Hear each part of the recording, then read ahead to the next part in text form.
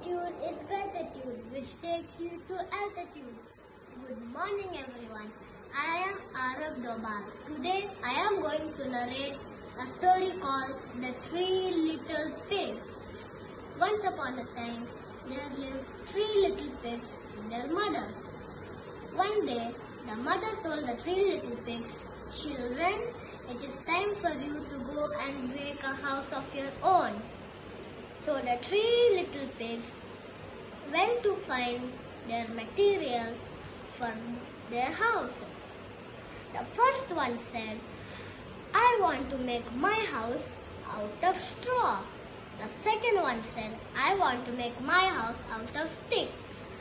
The two pigs didn't want to do hard work and they just wanted to play all day long.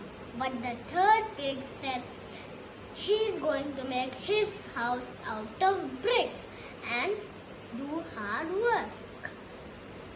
So the two pigs finished very fast and started to play. As the third pig did laboring for some time. Then when they all finished their play and when the third pig finished the laboring, they all went inside the house. After some time, there was a knock on the first door. Knock, knock. The first piglet saw from the window who it was and said, "Hey, you naughty wolf, I will never ever open the door for you." Then the wolf said, "If you will not open the door, I will huff and I will puff and I will blow this house away." Saying that, he blew the house away. Then the first piglet ran to the second piglet and hid in his house. Then the big bad wolf knocked on the door once again.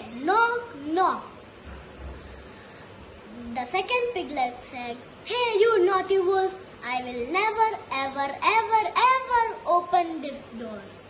Then the wolf said, "If you will not open this door, I will huff and I will puff and I will blow this house away."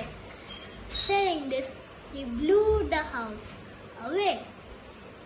The first and second piglet ran to the third piglet's house and hid there. The wolf had knocked on the door once more. Knock, knock. Then the third piglet said, "Hey, you naughty wolf, I will never ever open this door for you." Then the wolf said, "If you will not open this door for me, I will huff and I will puff and I will blow this house away." Saying that, he used all his might and tried to blow the house, but it didn't fall down. Then he decided to give up. Then before he could give up, he got an idea. "I will climb up the chimney and there I will eat all the little pigs."